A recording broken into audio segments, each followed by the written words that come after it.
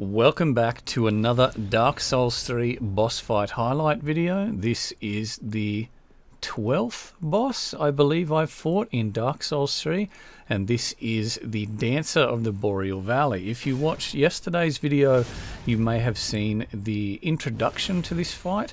I'm not showing that actual fight because I was killed immediately.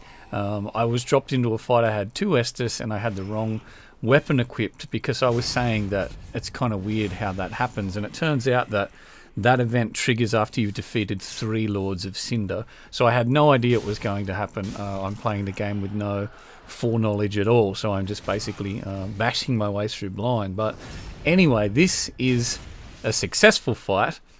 And I think it took me about 4 attempts. A lot of people had a lot of issue with this boss, but I really enjoyed this fight. This is a much more traditional Souls style boss in the way that you just have to react to its movements and chop its legs. So it's a very, very traditional fight. It does have like a flurry of attacks where it'll actually swing up to 7 times. Now I think that's probably the one that a lot of people have issue with, but you really need to pick your distances with this guy. If you can get away, especially when he does the massive flurry of attacks, keep an eye out for things like that when he does a small AoE. But yeah, distance and just looking for openings, which is just that's the way that all of the Souls bosses work. Keep your distance, watch for patterns, and then look for openings, and then do safe damage. If you can do that, I mean, the game becomes a lot less difficult. There are a lot of times where there's certain things that seem like they're completely unavoidable or undodgeable, but it comes down to positioning then. If something can't be dodged, it generally means that you shouldn't be anywhere near it. So try and get on the back foot, or even just if the arena's big enough, go to the other side of the arena. So that's the big flurry there. You can see I'm just trying to stay completely away. I'm not trying to get in close and dive roll through all those attacks, because what would happen is very similar to when you fight Pontiff Sullivan.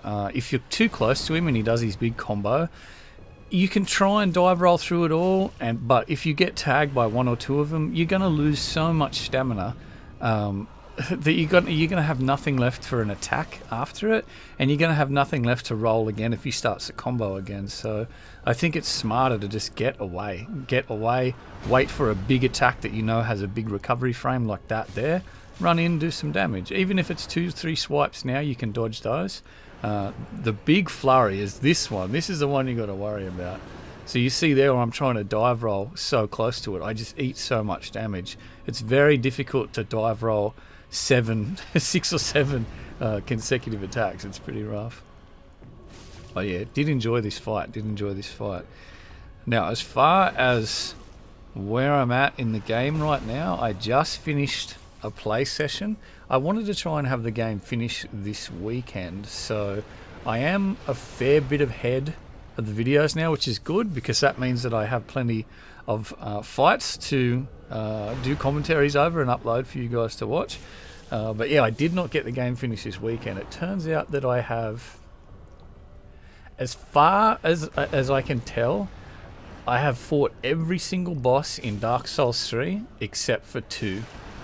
The very last boss, and there's another boss that apparently is at the end of the area that I'm currently in that is supposed to be very difficult. So I thumbed through the guide. I was actually sent a copy of the guide by an Australian company called Blue Mouth Interactive, and I thumbed through the guide just to quickly have a look to see like whether I'd missed anything or skipped anything. And yeah, it looks like I have 2 more bosses to go. So I didn't miss any boss fights. So I fought every single boss I'm pretty sure there is to offer in Dark Souls 3, and you are going to see them. So yeah, I'm up to 2 more bosses left, and I have all the other fights recorded. So you are going to see those. But anyway, that was the Dancer of the Boreal Valley. I think I throw my stats up on the screen now. Yeah, I'm pretty sure I show my stats at the end of this. I think I do it at the end of all the fights from now on. I didn't really level up much. Let me know if you're watching this video. Let me know what level you were when you fought this dude. Were you higher? Were you lower than what I am? I know a lot of people are doing real low level playthroughs, but what level were you with just natural progression here when you fought this guy? I'd be interested to know. Anyway, I hope you enjoyed this video. Another one will pop up tomorrow, but until then, we will see you later.